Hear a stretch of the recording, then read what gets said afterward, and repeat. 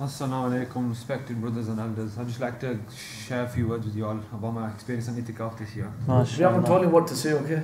It's not set up. Some are thinking, we just told him to. 12 months of the year, 11 months of the year, we all get busy with our own lives. We do everything, we don't have a lot of time. Especially me, to be honest. That's why I chose to come to Itikaaf. For 11 months of the year, we were doing enough what we should do, extra things, and Ramadan, the blessed month, everything's times by 70, and you get double the reward. So I felt I should have come to Itikaaf this year. When I arrived at Itikaaf, I was a bit scared. I didn't know what to expect. I came before for 3 days, but I have never done the full 10 days before, so I didn't know what to expect. I came here, and the first thing I seen was all these brothers smiling and talking and loving each other, and it was a really good connection. So from the beginning, I got really happy. So the first day was the longest day. I was thinking, how long is it going to be? And after the bit, I got used to it.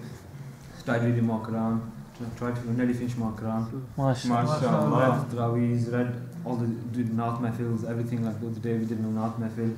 Everybody started to join in, and I just feel that I could become a better Muslim like this. Get a better connection with Allah subhanahu wa ta'ala. Get closer.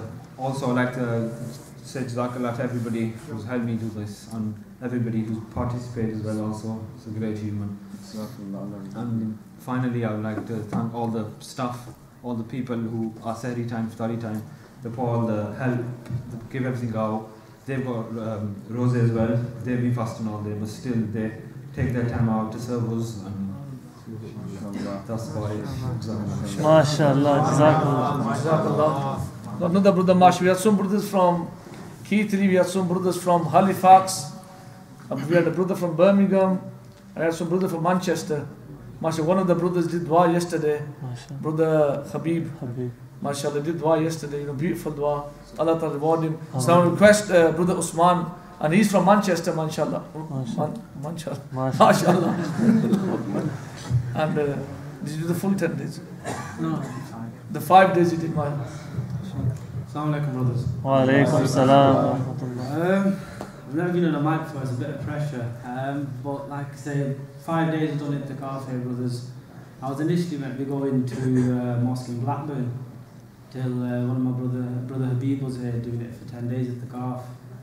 And one of my mates come to see him and he explained that how obviously they've got activities going on and etc.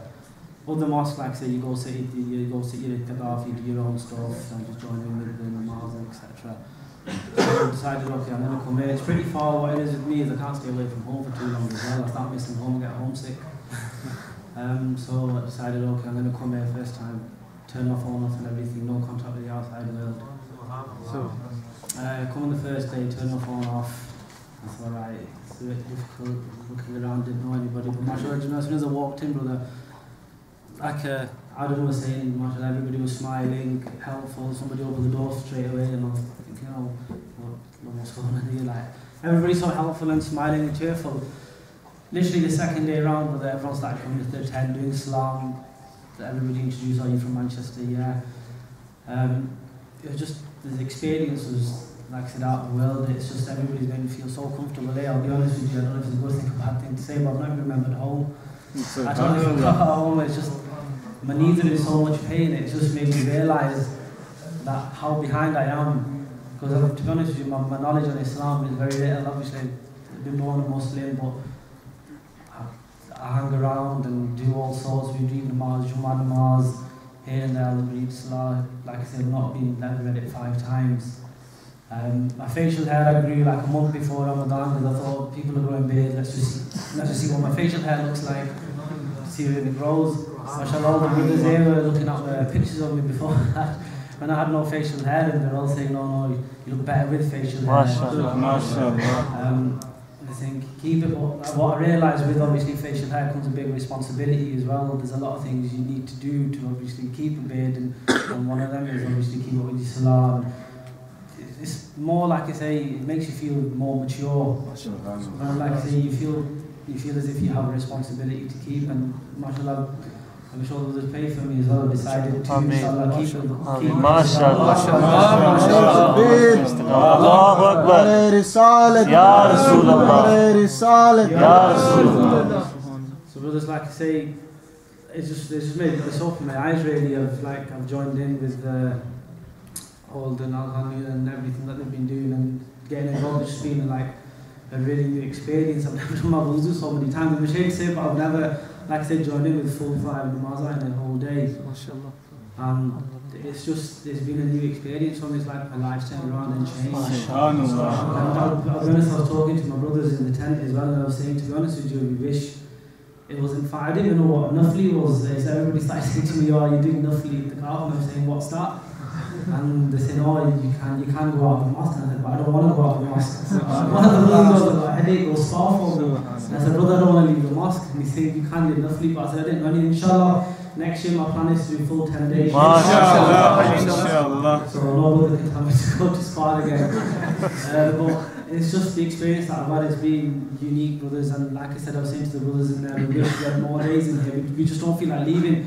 Everybody's made me feel so comfortable in here. MashaAllah, brothers, my heart goes out to all the stuff in here. It's just, nobody's ever shouted, nobody's ever said anything wrong. It's just, everything's said with so much love, and what I come to realise is, it's all that love that they give, that it forces somebody from inside to become a better person.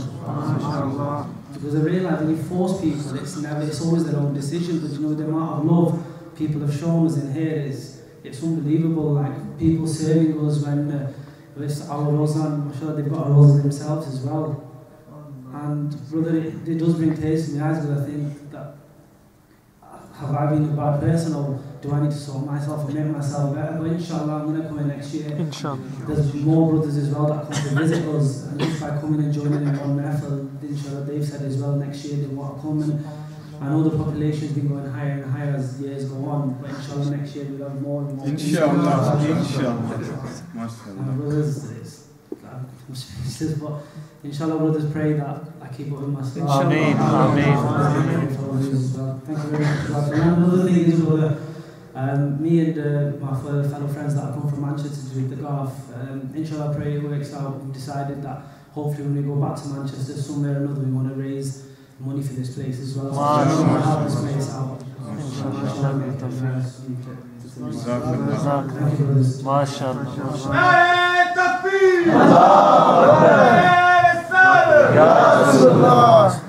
MashaAllah. Because one more brother on the north, inshallah, brother Imran wants to come forward.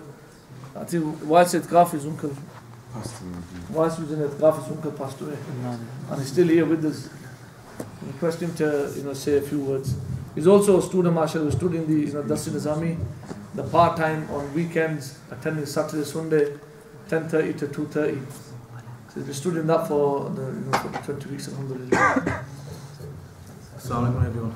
Wa alaikum assalam. Just want to start by congratulating everyone for these past 10 days. We've all come a long way.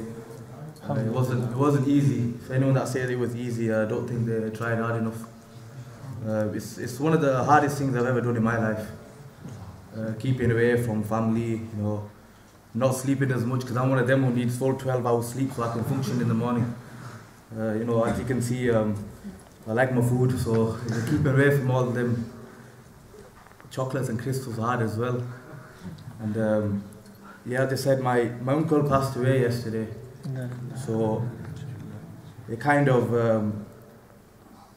took me by surprise, because I didn't expect it, because I was having so much fun here doing ibadat as well. It wasn't one of them things where you're forced to pray, because I came here by choice, because I wanted to change myself for the good.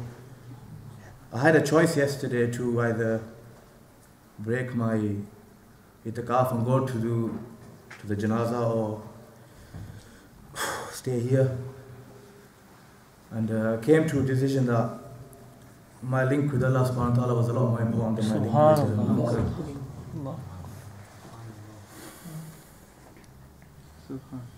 Allah.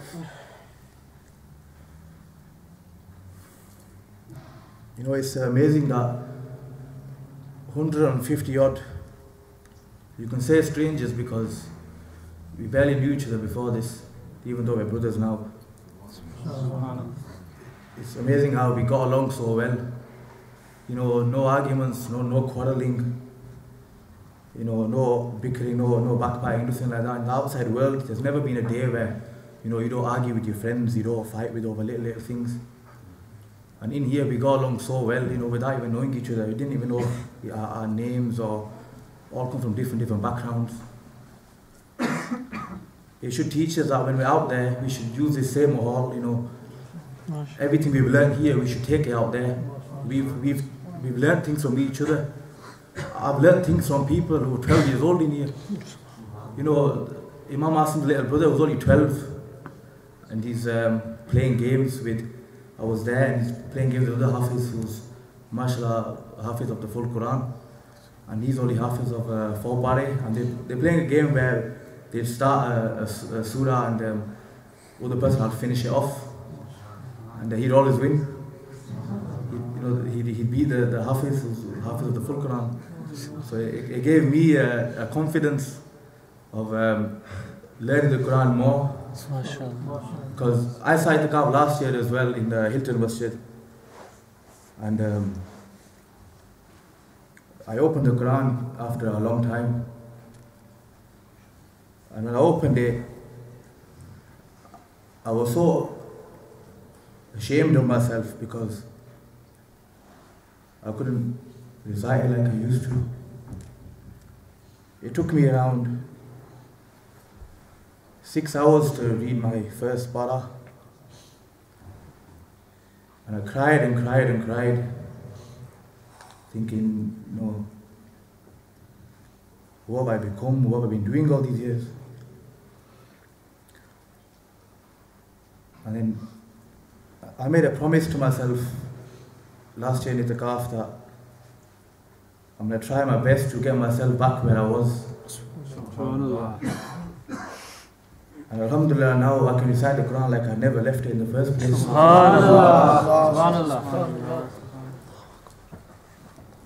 And it was a struggle, but it was worth it. Everything's a struggle in this life. If it was so easy, it wouldn't be worth it at the end.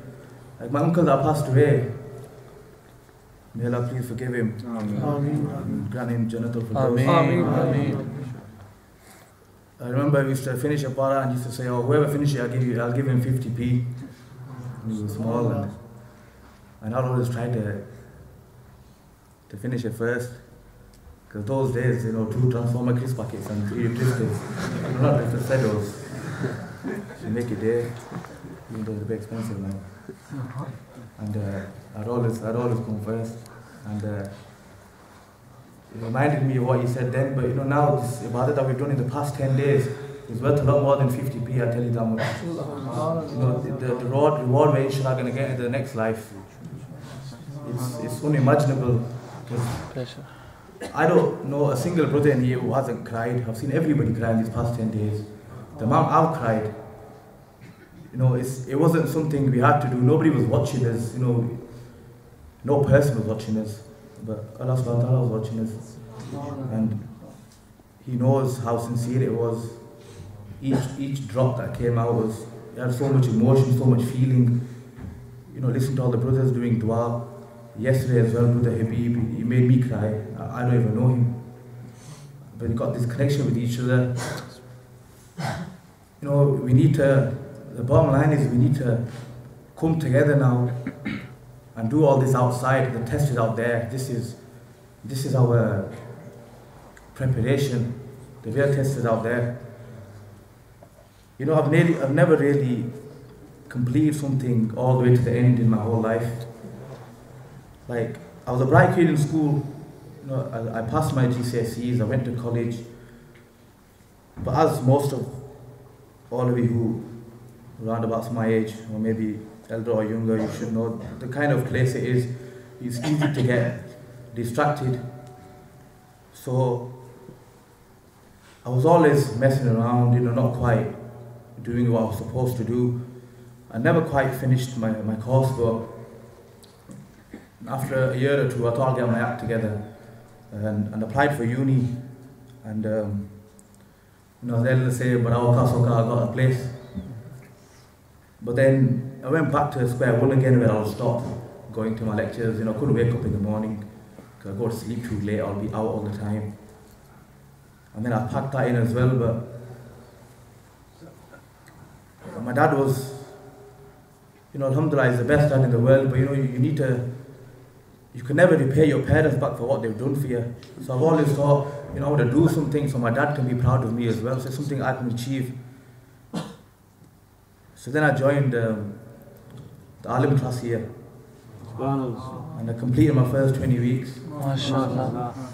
And but then I went to Pakistan because we had a few, you know, family events, and so I'm gonna come back to it now, and I can't wait for the day I go home and show my dad my certificate and say, Buji, I made it. MashaAllah. And I could just imagine the look on his face.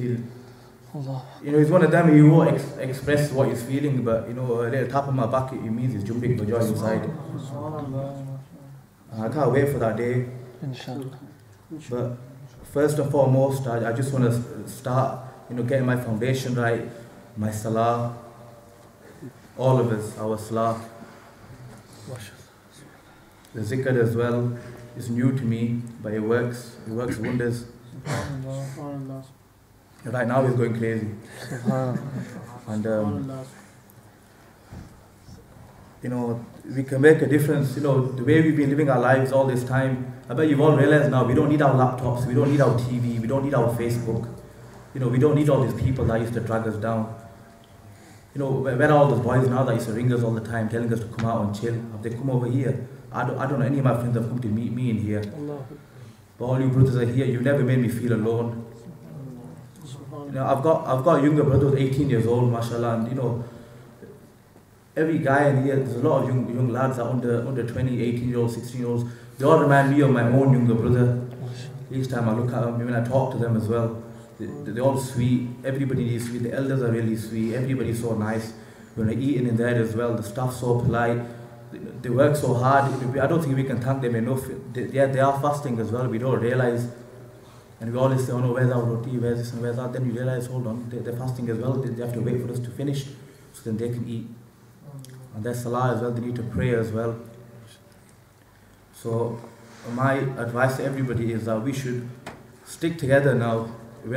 We were strangers, but we're going away as brothers now. We need to go out there, keep links with each other. You know, we don't need an old friends. We've made new friends in here, friends for life as well. You know, a couple of days ago, it was one of the best days of my life. I've been so confused, you know, recently, not knowing where I'm going. Until I met Mufti Sahab. And I was so happy. I got benched with him a few days ago. And you know, the feeling I got was one of the best feelings I've ever had in my life. I don't know how to explain. You know, maybe anyone else who's been benched to him, they probably can understand. And you know, I don't want to let myself down more than anyone else. And you know, we were all chosen to come here, as I said. So we were chosen here, which means that we were chosen to make a change to ourselves and to each other. You know, no one can do anything by themselves. If you've got a good team with you, like this place wasn't just made up by one person. There was a big team, a very good team as well, which has brought all us here together today. So we should act upon that. We should use their guidance, use them as an example, and go set an example to other people. You know, my younger brother, he looks up to me, just like the rest of the young kids look up to their elders in their family. So I want to go home and I want to set an example. As brother said, he's got an intention of keeping a beard. I'm going to try my best, inshallah ta'ala, to make sure this doesn't go away. I'm going to, inshallah, keep the sunnah. I made an intention. It's going to be hard, but just like Itikaaf was hard as well, we made it through. Inshallah, I'll make it through this as well. Inshallah. And you know, I don't know what else to say. There's a lot of things you want to say, but I don't know how to put it into words. But I'm sure we're all going to go out there and we're gonna show the world that we're good Muslims, we're good people, and we're going to do it together. Inshallah. Are we going to do it together? Inshallah. Jazakallah. Beautiful words. She heard the feeling of the brothers. That's probably everybody's feeling like this. And some of you can't express them. You know, it's in your heart, but you can't bring the words onto your tongue. But you've got similar feelings like the brother. You know, myself, I was, you know, when I came a long time ago, it was the same. Imam Sahib sitting at the back, when he came a long time, he said the same thing to you. She got doctors here, Dr. Usman, Dr. Shiraz, you know, Barishta. You know, I was young, we were all the same, Hafiz Sahib here. We came the same way, but slowly, this mahal, the love that you seen, you know, it changed you. And you don't want to let it go. And you say, Ya Allah, let me hold on to this until I die. So the unity that you've seen, inshallah, we need to keep this, the love, the muhabbat. You've seen that we didn't know each other is correct. I don't know you know, half of you, I don't even know your names. I'm sometimes calling, I think I call him Usman, and I'm calling him Adam. And he says, no, that's not me, he's in the other tent. So I'm saying names here and that. I say, sorry. See, I don't even know, it's the same, but the thing is, now we have that connection. You know, love, the muhabbat.